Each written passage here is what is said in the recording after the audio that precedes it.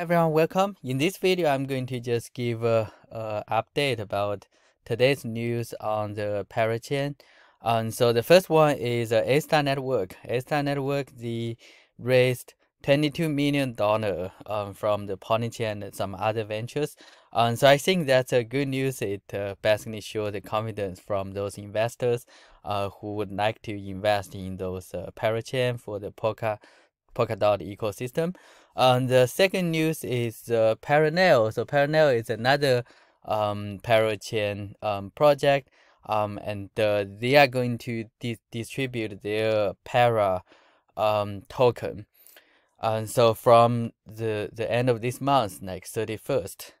So this token, you are going to get around 5.625% on January 31st, and the rest of them would be vested throughout the next 2 years. I think that's a very good news. At least we are going to get the para token now. Although there's no news about the listing, so we should wait till 31st. And we will see what's going on with those para token and how we can use that. I'm more interested in the updated roadmap, how we can use those para token. Maybe we can do some kind of define new features, right? So in the define, so I think that would be cool. One thing I want to show is here, like they said the para would be released on the block at this number. So how did you check this block? So I'm going to demo how we can check that. You can go to this link, and then once you go to this link, you can see the block number every 10 or 20 seconds. They're going to update, and then they are going to generate a new block. So this is where you are going to see the block.